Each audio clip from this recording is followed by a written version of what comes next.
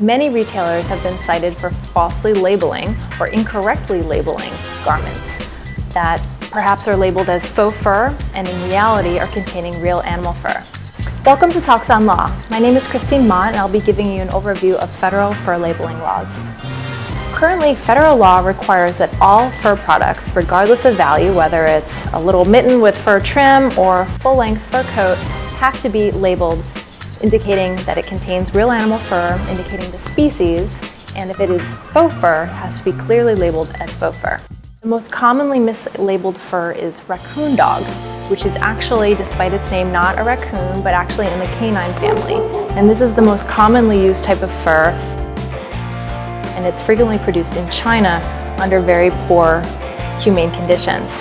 Animals are typically skinned alive for their fur in China. These products are then shipped very cheaply back to the United States. I'm told that real animal fur from raccoon dogs is often cheaper to purchase than actual fake fur.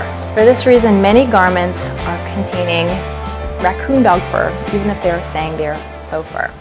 That's a brief overview of federal fur labeling laws. Thank you for watching TalksOnLaw.